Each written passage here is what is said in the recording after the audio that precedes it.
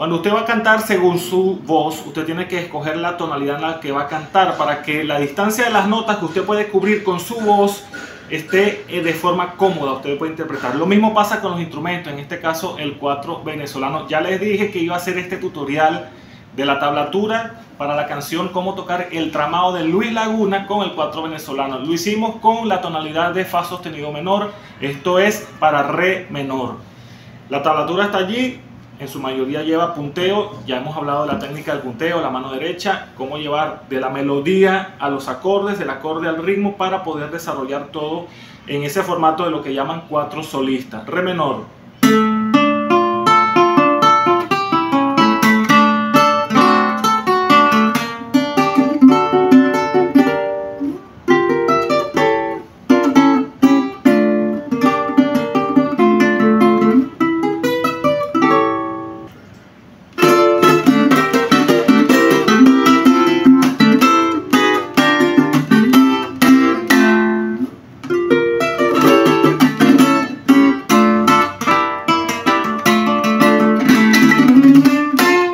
Este es un cuatro navarro, el típico cuatro navarro, pino, caoba y cedro. 15 trastes tienes aquí. Es un cuatro de 15 trastes. ¿Por qué? Mira. ¿Cuál es la limitación de tocar el tramao en re menor con un cuatro de 15 trastes? O tanto el hecho de que sea de 15 trastes como que está en re menor. Cuando haces la melodía, no la cubre la melodía nota por nota tal cual debería ser. Ese es un aspecto allí.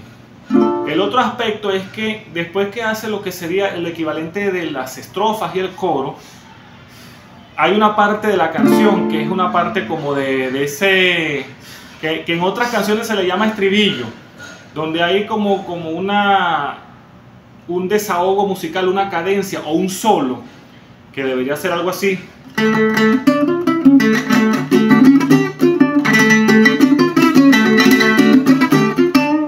Allí no está cubriendo las notas exactas de la melodía original. Claro, cuando tú observas de que sacar esta canción lleva su trabajo y como suena el cuatro venezolano, igual es una pieza folclórica que genera entusiasmo, escucharla es un deleite y tiene su valor.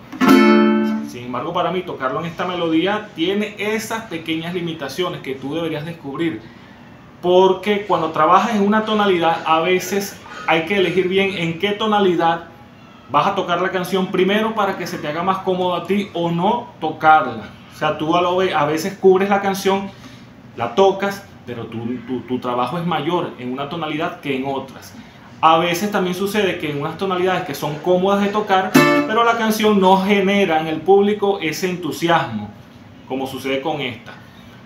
Yo quisiera que si tú ves el tutorial donde yo explico cómo tocarla en la otra tonalidad de fa sostenido menor y en esta de re menor, cuál de las dos opciones realmente a ti te genera más entusiasmo, independientemente de que se trate del cuatro venezolano, ¿no?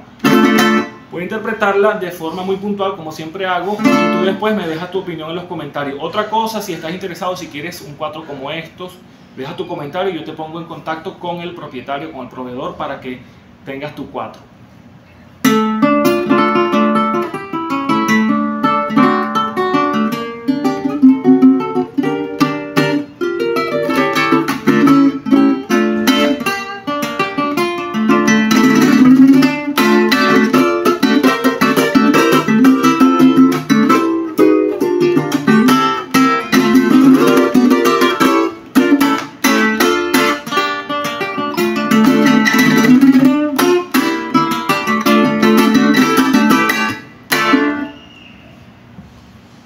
Clic en la descripción, mi perfil de Spotify, las tablaturas están allí, mis otras redes sociales, incluso mis libros puedes conseguir por allí.